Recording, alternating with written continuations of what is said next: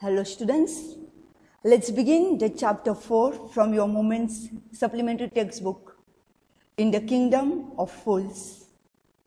It is written by A.K. Ramanujan.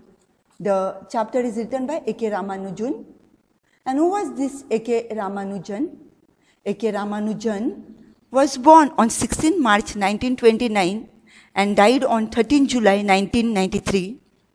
He was the Indian poet and scholar of Indian literature who wrote in both English as well as in Kannada. He was awarded the Sahitya Akademi Award in 1999 for his collection of poems.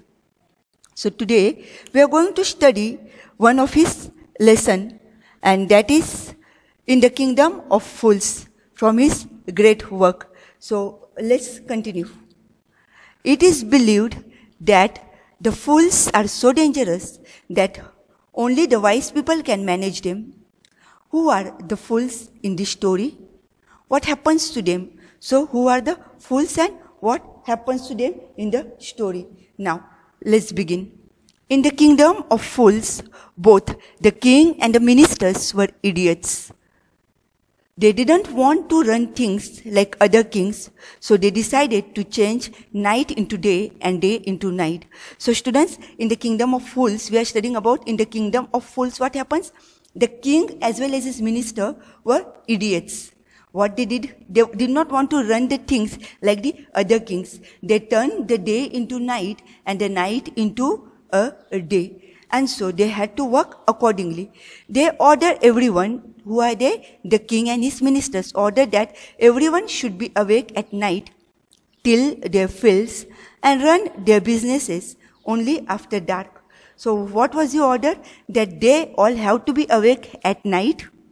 They had to till their fills and run their businesses only after dark, meaning only when the sun has set, they could start their work. And they go to bed as soon as the sun came up. So as soon as the sun rises, they had to go to bed to sleep.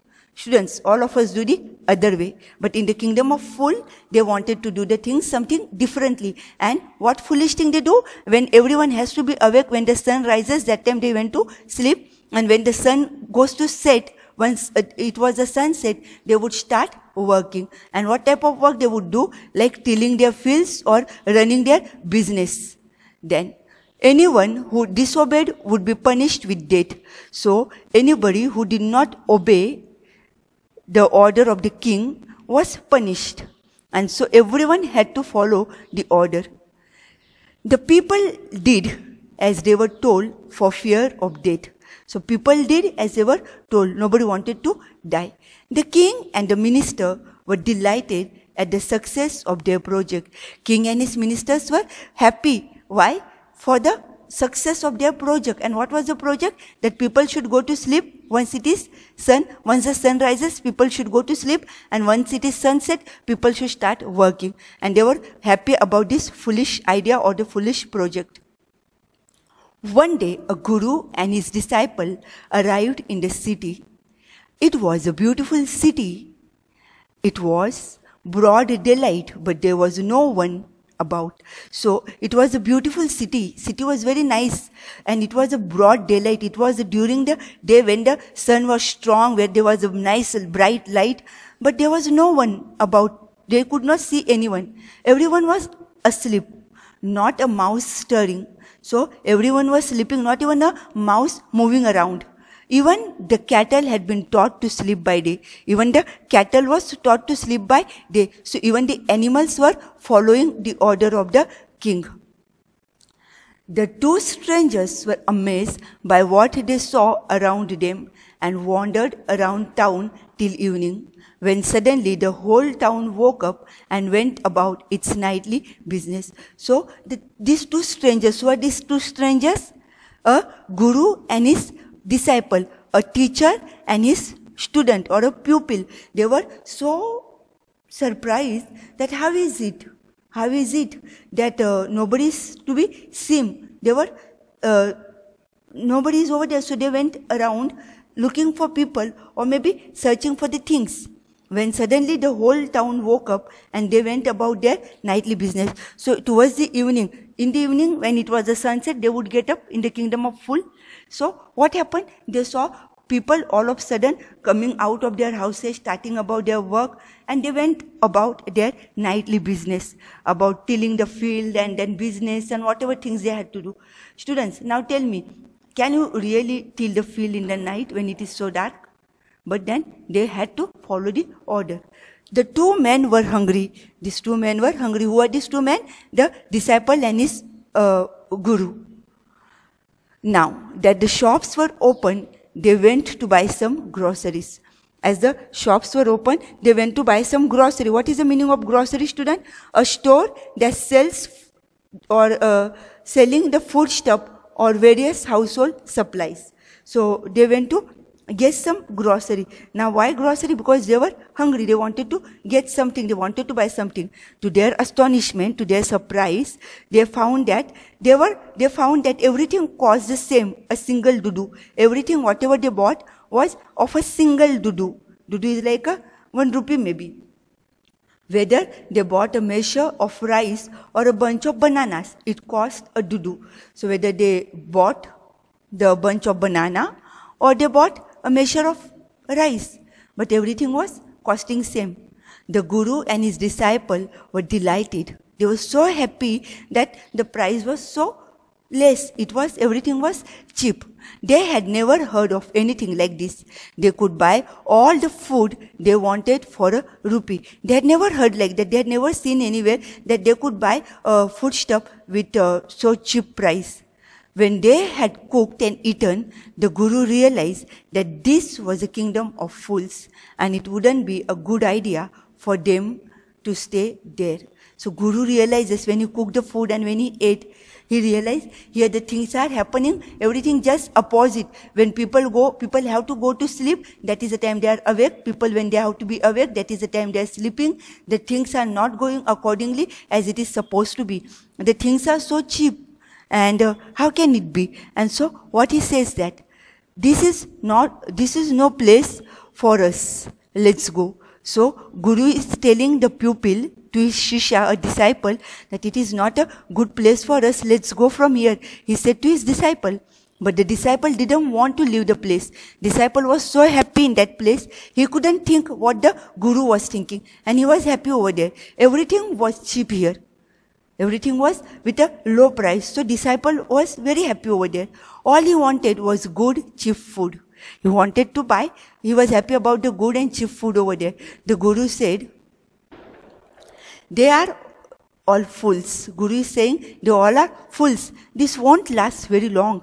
And you can't tell what they will do to you next. So what is Guru is telling the disciple? Guru is telling the disciple, you do not know what will be the next and what they can do to you. And it is not a proper city. They all are fools. So let's move from here. But disciple wouldn't listen to Guru's wisdom. Disciple did not listen to Guru's wisdom. Disciple thought Guru has become mad, or Guru is the foolish who doesn't even realize what is happening here. He wanted to stay. The Guru finally gave up and said, do what you want. I am going. And left. So the Guru is telling the disciple, you do whatever you want to do. He couldn't convince the foolish disciple. So he says, you stay over here, I am going. The disciple stayed on, ate his fill every day, bananas and ghee and rice and wheat, and grew fat like a street-sized sacred bull. So disciple is eating a lot. He is eating bananas and ghee and rice and wheat. And because everything is so cheap, only a dudu, maybe like 1 rupee. And so he is enjoying over there. One bright day, a thief broke into a rich merchant's house. He had made a hole in the wall and sneaked in. And as he was carrying out his loot, the wall of the old house collapsed on his head and killed him on the spot. So one bright day, a thief broke into a rich merchant's house. So what happened? In a rich merchant's house, a thief came in and robbed him. He he had made a hole in the wall and sneak in. What is the meaning of sneak, students? He entered into how? Through this hole, he managed to enter the house. And then what happens? As he was carrying his loot, whatever he had robbed, the wall of the old house collapsed. The wall fell down on his head and killed him on the spot. So he died. His brother ran to the king and complained, "Your Highness, when my brother was pursuing his ancient trade, a wall fell on him and killed him. This merchant is to blame." So what happens? What is he saying? When my brother was carrying out his ancient business, see what is he saying? And that is the time what happened? A wall fell on him and he was killed on the spot. So who is supposed to be blamed? This merchant is to be blamed. Or the merchant is to blame. He should have built a good strong wall. You must punish the wrongdoer and compensate the family for this injustice. So what is he saying? You have to compensate. You have to give whatever money for the loss of his brother. And so what is he saying? It is whatever injustice has been done to the family, you have to do. The king said, "Justice will be done. Don't worry," and at once summoned the owner of the house. So what is the king saying? King is saying justice will be given to him. Don't worry, but let's call. He summoned the owner of the house. You can see the picture over here.